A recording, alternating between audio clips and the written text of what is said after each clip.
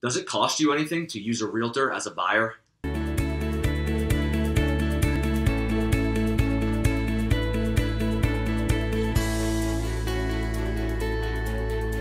Hey, this is Andy Mandel with RE/MAX Advisors, and one of the questions I get most frequently is, if I want to work with a realtor and I'm looking to buy a property, what does it cost me? Do I have to pay anything? And the answer is usually no. In the state of Florida, commissions are typically paid by the seller, so it doesn't really cost you anything to have a professional realtor with experience who knows the area negotiate for you and make sure you get the absolute best deal.